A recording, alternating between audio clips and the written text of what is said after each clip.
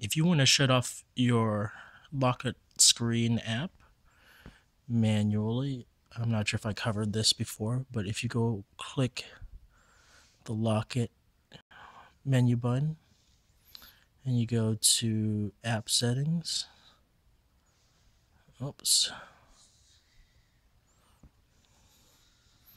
you can turn off the lock screen by clicking on the left side of the button. Now that's off. When I try to open Locket, it's back to the stock lock screen.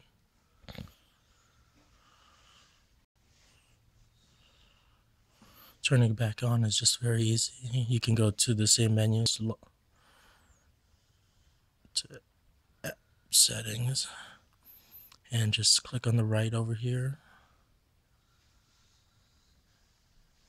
And I'll turn it back on. So now when I turn it off, turn it back on, I'll have the Locket ad.